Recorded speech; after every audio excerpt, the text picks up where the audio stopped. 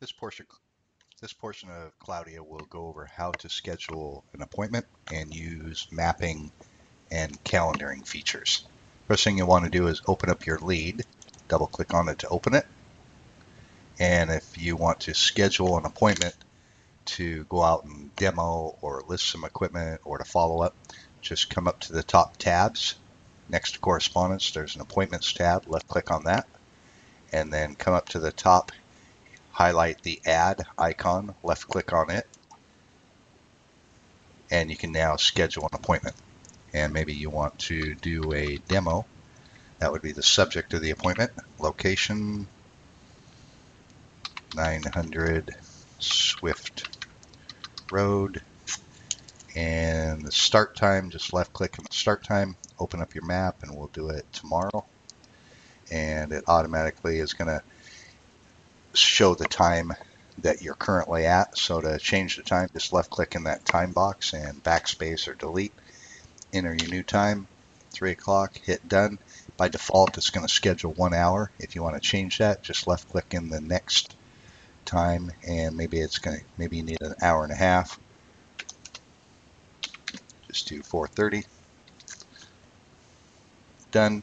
It will send you an email reminder, and go ahead and hit, you can put some notes if you'd like, and then hit save. Appointment saved successfully. Go ahead and close.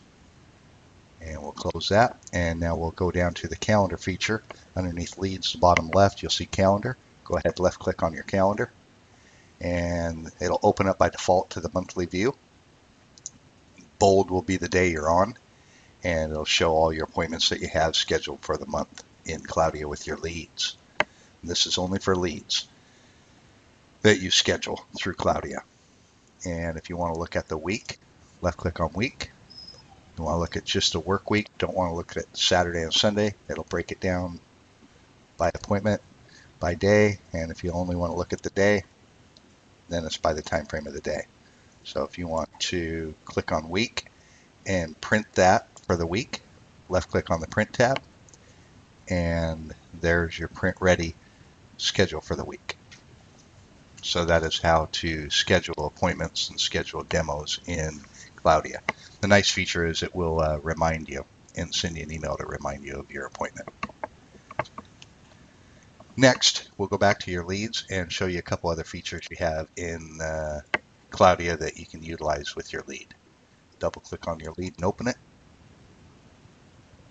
So you have this lead. If you want to map quest it, you can immediately come up in this lead and you'll see map. Hover over it, left click, it'll immediately open up Google Map and MapQuest and pull up a Google map of that address with a little symbol right where it's at. You want to scroll in, take a better look at it, you can. And that's a nice feature because you don't have to go separately to Google Maps. Go back to the lead. Maybe you want to verify his phone number, left click on White Pages.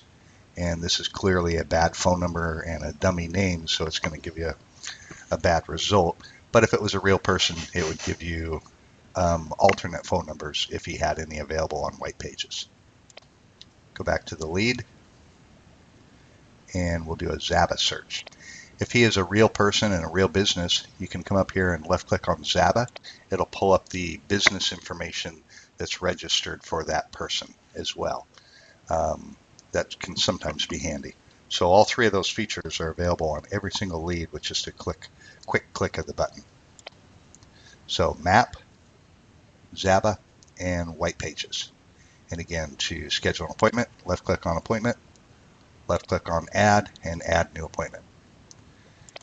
Now what you'll see is on your leads, you'll see you've got lead number, date received, the source of the lead, equip site, type of lead, it's forklift, first name, last name, age, that's in case you want to put somebody's birthday in and wish them happy birthday.